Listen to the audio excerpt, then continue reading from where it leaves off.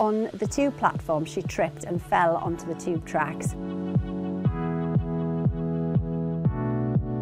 The first story is about a lovely girl called Tegan from South Wales. She is an absolute force of nature, and her and a friend went to the Wireless Festival, but sadly on the way, on the tube platform, she tripped and fell onto the tube tracks. There's like a barb. The electric goes through me, but because it's so strong, you can't take your hands off it. I could literally hear people shouting, the train's coming, the train's coming.